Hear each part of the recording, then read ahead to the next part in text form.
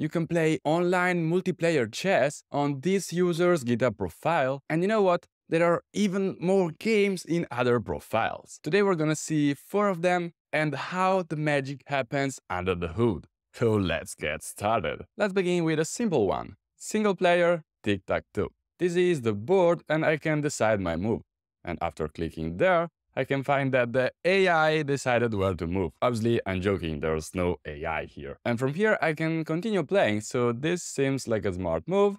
I can now block the red circle, block it again, and I think this is gonna be a draw. Let's play again, and let's see what happens if I make the wrong moves.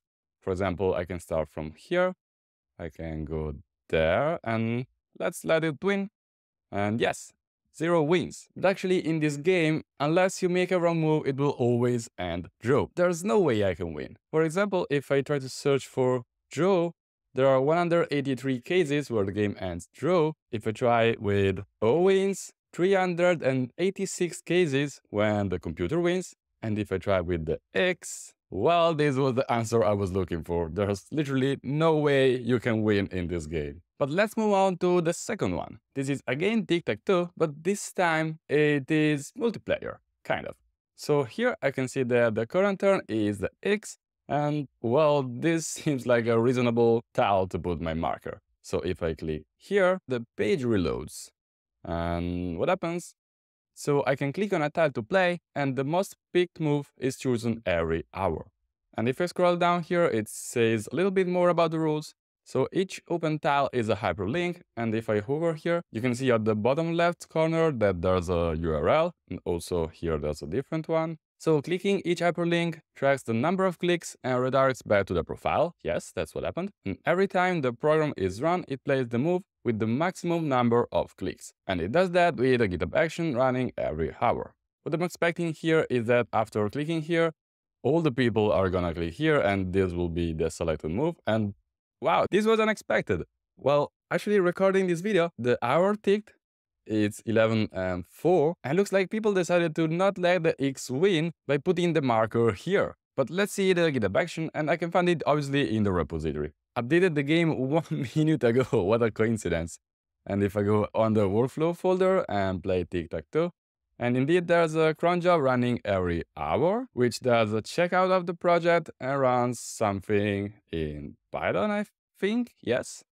So this is tic-tac-toe.py, and those are the links we clicked in the main README page, and this is basically the code that counts how many clicks are since the last run and then decides the move. And I think the last step is obviously updating the README with the correct state. So this was multiplayer, but you cannot actually decide the cell, because to be fair, I wanted to put the marker here and win the game, but looks like the majority decided to not do that. Let's move on to the next game. And this is finally the actual multiplayer online chess. How does it work? It's not by clicking on the tile, those are just images or empty tiles, but if I scroll down a little bit, you can say that it is my turn to move and I can pick from which tile I should move to which tile. This makes sense in chess because, for example, I can go on e2 with both the king and the bishop. So it doesn't make sense that I can click on a tile, but rather I need to decide the combination from and to. And just click a link, so let's decide which move we should take. Here the knight is in danger because the king can capture it, but we could also do a smarter move, that is capturing the bishop with a rook, so that the king cannot actually capture the knight. And let's do it. So the rook is on g6, and we want to move it on g7. I can find it here, g6, can go on g7. But what happens if I click here, and it should be described here how it works. So the link will submit a new issue with the desired move. A GitHub action will run a small Python script that performs the specific movement, update the README, and commit the changes. Let's see how it works. So we say it from g6 to g7, I click here, and this will generate an issue saying just chess, move g6 to g7, and I think there's nothing to change. So let's submit the issue and see what happens. In theory, what I would expect now is that there's a GitHub action running in the repository that is listening to new issues that are being created. And if I find chess.yaml, there's indeed an on issues types opened action, and this is probably running right now. It's checking out the project, and I think it should read the title of the issue somewhere, probably inside the Python script, and then commit the changes. Let's have a look on main.py. So what it does is should be again reading the issue and performing the desired move. I see here there's a notification, and yes, the GitHub action ran, and I successfully played the move from G6 to G7. The issue is now closed. It also has a nice label saying capture. So if I go back to this user's profile, the move has been performed. Now it sounds a bit confusing, but yeah, it makes sense. So now it's black who should move a piece, so the board basically got rotated. We moved from G6, from G7, it was previously up here because it was white turn. Now the board rotated, so our rook is now here. And this was how multiplayer chess works, but to be fair, I think the very first version is from Tim Burgan from the GitHub staff, but unfortunately this looks broken right now. I think there were quite some open issues and the move are not being performed. And this is not in Python, but was directly in Ruby and entirely written in the text of the GitHub action. I think this was kind of a nice experiment, and then a lot of people took this as an example and made their own version. So also props to Mark that in fact fixed the game and remade it with Python. The last game I wanted to show you today is from Jonathan and is Connect 4. This basically follows all the principle we saw earlier, so we can move by clicking on a column, which then generates an issue. So it's red turn to play. Let's put it on the column 7. This will again generate an issue with a specific title. I can submit a new issue. And again, I'm expecting a GitHub action to run and perform my move. Let's inspect it as we did for the chess game. And oh, I think it was already closed.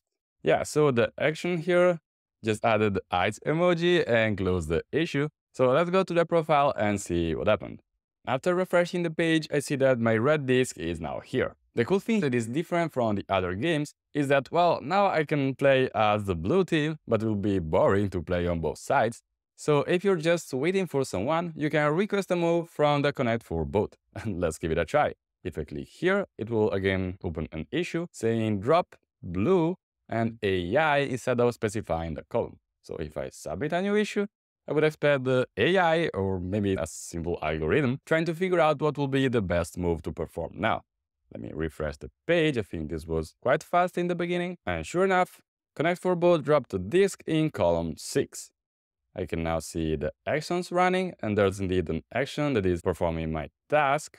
Within a minute, you can find that the disk is now appeared on the column 6. You can also find the most recent moves and a leaderboard of the top 10 players with most game-winning moves. It looks like someone is playing this game a lot, like this user in 146 games picked the winning move. And that was it for today. I think it was quite cool to see what you can do with a combination of GitHub profiles in Markdown and GitHub actions. If you know other games in GitHub profiles, please let me know because I'm so curious to see them. And with that said, I hope you enjoyed this video. Thanks for watching and see you in the next one. Bye!